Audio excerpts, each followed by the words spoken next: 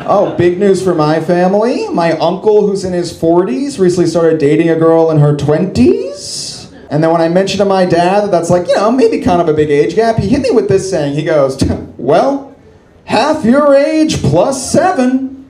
And then he turned up the radio so we'd stop talking about it. Half your age, for those of you who don't know, half your age plus 7. It means that an age gap is chill, as long as the younger person is at least half your age plus an additional 7 years.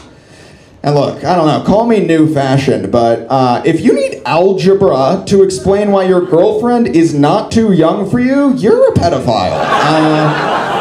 You just confront a guy, you're like, hey, not to be rude, but is your date a literal child? He's like, not if you know the Pythagorean theorem. And look, no judgment, like literally date whoever you want. It doesn't like that's going around a lot though. Like a friend of mine told me that she's dating a guy who's 30 years older than her. And then before I even reacted in any direction, she goes, oh, but don't worry, I'm not dating him for his money. And it's like, yeah, it's actually way weirder if you're dating him for any other reason. Just like, oh, you have an older boyfriend? Is that because he buys you nice things? No, it's because stories about the Gulf War turn me on. See, I am from the Midwest. It is tough to spot other people from the Midwest, because the giveaways are there, but they're very subtle. Like, even I'll meet people and they'll be like, did you know I was from the Midwest? And I'll be like, no way, I totally can't tell. And then they'll be like, also, did you know if you mix red wine with Sprite, it's basically champagne? And I was like, now I can tell. There it is.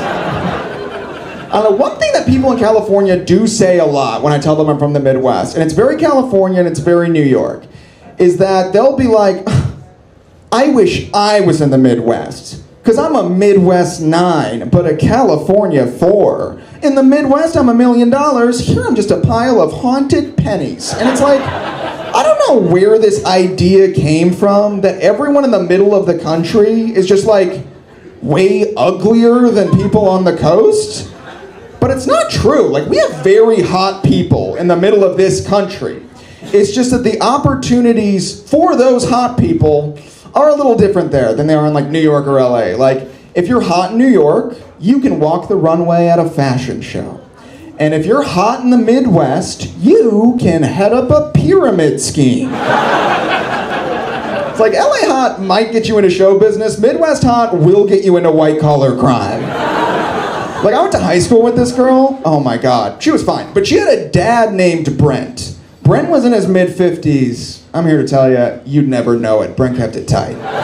Brent had a tan. Brent had a strong jaw. Brent wore very nice suits. And my sophomore year, Brent went to prison for running a nationwide funeral scam in which he sold luxury burial plots to dying millionaires, and then when they actually died, he would bury them in worthless graves and pocket the difference. I know exactly 2 things about Brent.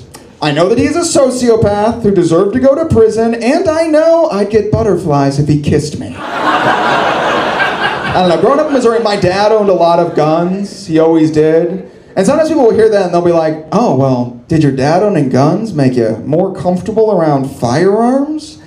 And it's like, no, but it did make me less comfortable around my dad. Look, I was around guns my whole childhood and nothing ever happened, but that doesn't mean it was safe. Like one time, 9 years old, I was home alone and I was watching a Western on TV, and they all looked so cool with those old-timey revolvers. And then I remembered, wait a minute, my dad's got a modern-day revolver in the middle console of his truck. And so, 9 years old, I took my dad's spare keys, I unlocked his truck, I pulled the revolver out of the middle console, and then, to be like the cowboys, I cocked the revolver. And as soon as I did that, I was like, I should not have cocked this revolver. And I panicked. And what did I do? I put the cocked gun back in the middle console.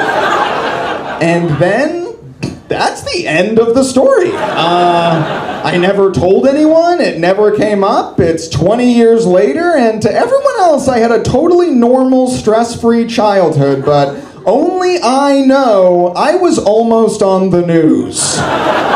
I was a speed bump away from my entire family being on the news.